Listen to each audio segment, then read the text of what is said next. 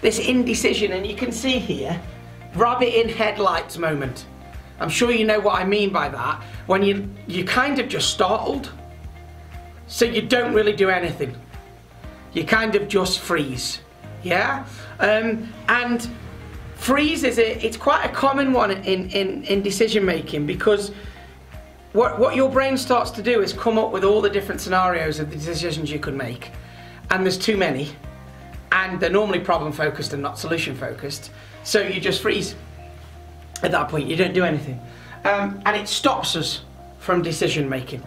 Okay, it just stops us from making any decisions. It causes procrastination. So I've called this no man's land. So you're not fighting, you're not exiting from it. No, you're just in no man's land, in this frozen situation when nothing happens. There's two things that can help get you out of this. Okay, and again, the 7 or 6. I've written 6 and 7 on the next slide. That should be quite interesting, shouldn't it, of what goes on. The 6 or 7 things that I'm going to give you in a moment around decision making will help you get out of this freeze situation that you're in, but there are 2 main ones, okay? The first is set a deadline for the decision. Okay, so not set a deadline to complete whatever you're going to decide. Set a deadline to make the decision. Okay, so if you are undecided on something currently in your work or life, set a deadline for when you are going to decide it. Now what that does automatically, it might sound silly this, but let's say, I don't know, let's say that you've got a decision about moving house, for argument's sake, okay? Is it the right time to move house with what's going on, but you want to move house? Do you not move house for the next 5 years and put an extension on your current house? Blah, blah, blah, whatever it may be, right? It could be causing you a bit of fight or flight, whatever, or it could be making you freeze, right? If it's making you freeze because it just seems all too difficult to sort out, okay, set a deadline for when you're going to make a decision.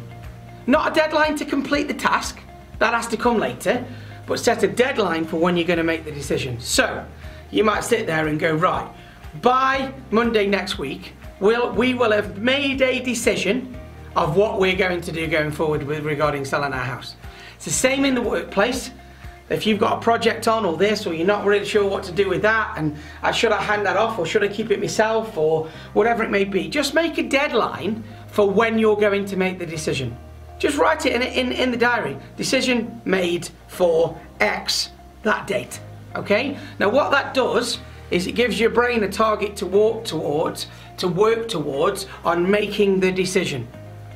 Okay, so that's step number 1. Step number 2 is taking some action on your decision.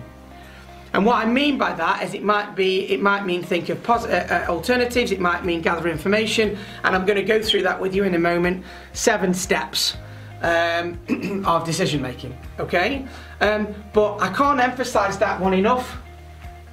Set a deadline, take the pressure off, start thinking about it, but think about it in a constructive way. Get to that date, and let's say you've set it, I'm going to make the decision on Monday. By 5 PM or whenever you finish on Monday, you have made that decision, which means that goes away then. You know, whether you've made the right decision or not, well, we all make mistakes. You can't all preempt the right decision. Brilliant, John. I'm nodding my head off here. Thank you, Fiona. I appreciate that. It is a good little tip. And, you know, if I say so myself, if you don't mind me saying so myself, and the reason why I'm being a bit brash about it is because yes, I'm teaching it to you, but it really made a difference to me personally when I was a junior manager, and somebody went, well, when are you going to make a decision by? What? Hey, what? You know, because sometimes when you haven't made a decision, there's no way you can start planning. The plan seems massive or too big or too far away, or, you know, when you're going to make the decision by. Yeah? It's as simple as that. I've got a personal decision that's coming up at the moment between me, something in my personal life. And it's a lovely decision, don't get me wrong, it's a nice to have decision, but, you know, with with previous things that have happened, let's say, without me going into it in detail, with ex-marriages and things like that, it's a decision where I'm going, oh, do I move it forward, don't I move it forward? You know, it all went pear-shaped twice last time, will it get... I've got all of these kind of decisions going on. No, it's not getting married, Fiona. You can take that right back right now. I have made a decision about that 2 times, no more. Thank you very much. Okay, but it is about my girlfriend. Yeah. Look, you're all guessing. You're all guessing, Luke. I love it. I'm not telling you. It's personal to me. I do share most things with you, but this one's mine. Okay. So it's about. But it's a nice decision to make, but again, there's so many things going on here, and it's put me into a bit of freeze, to be honest, about stuff. So I have a date, 24th of September. We're all relationship counsellors now. Fantastic, good stuff, I love it, Christian.